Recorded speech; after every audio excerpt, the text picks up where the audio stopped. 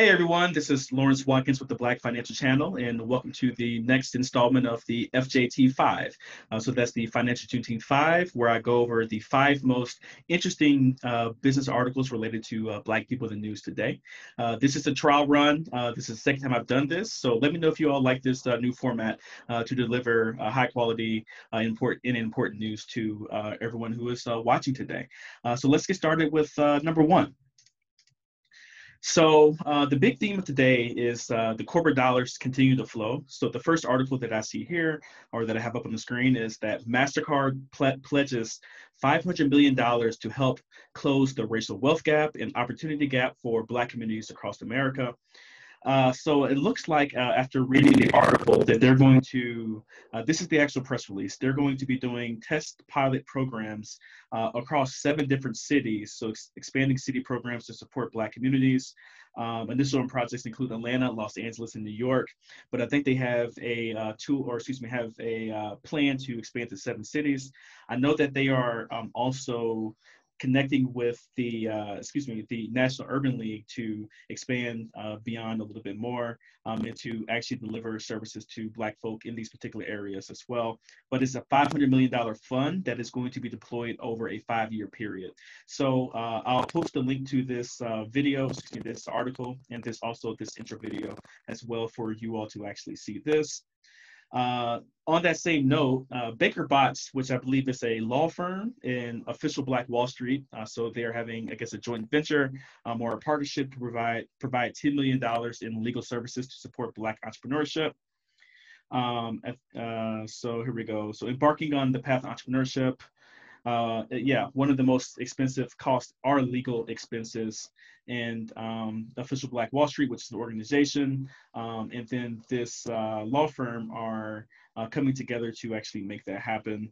This is from Black Enterprise, and also I believe Baker Botts Twitter, or is this Black Wall Street? Yeah, Baker Botts Twitter is talking about it as well. So if you want to get some of that money, please visit their site in this article to figure out how to do so.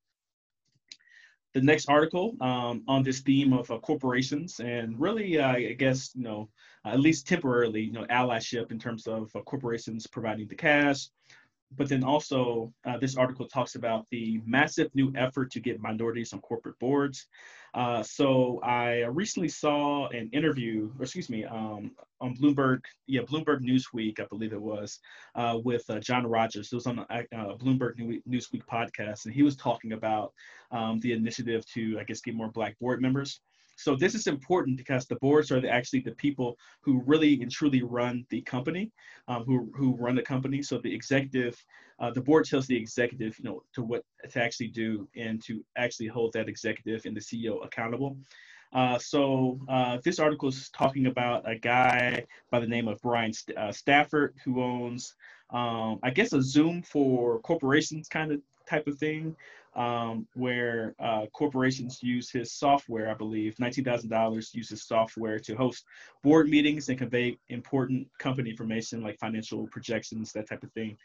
But he's using the platform that he's built with these 19,000 companies to create a list, I believe, a list of qualified minority board candidates to represent these companies, to their shareholders and investors. So that's an interesting article from Forbes that you should check out. The next is from the Los Angeles Business Journal. So this is a look at the Cooperative Investment Fund. So I believe this article is written by one of the leaders of this particular fund, but it's going to be, I have the website up right here. So here it is, bcifund.org. It's in Los Angeles, impacting the Black community. They have a cool video right there.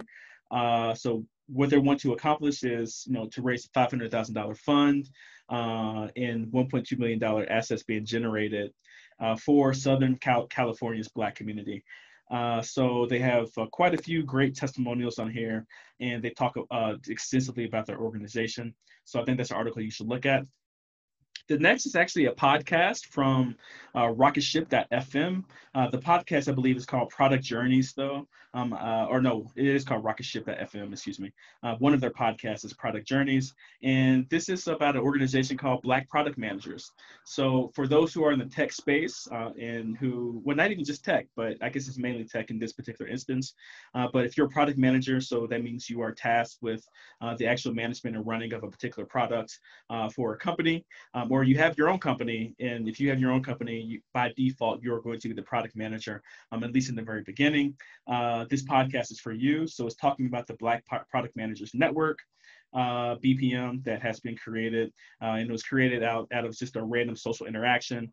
Yeah, now a lot of Black people in Silicon Valley and other places are coming together and talking about their struggles and talking about, how to build new products and new things to help them in their individual careers, but then also to build community outside of Silicon Valley to help Black people as a whole. So check out blackproductmanagers.com and also the podcast episode here. It's about 30 minutes long.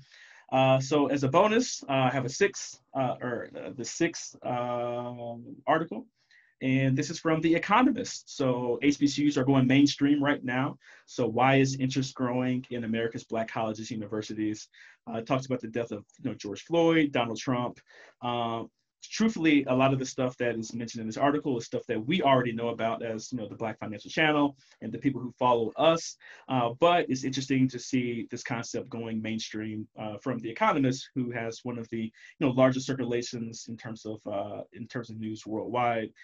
So please make sure that you check out this article as well. So that's about it. I hope everyone enjoyed this version of FJT 5. Please make sure you press the thumbs up button and also give me comments, suggestions in terms of what to improve and what you like about this segment. So like I said, this is just a trial run. If you all like it, we'll continue to do it. If not, we'll go into the next idea. All right, everyone, have a good day and talk to you soon. Bye-bye.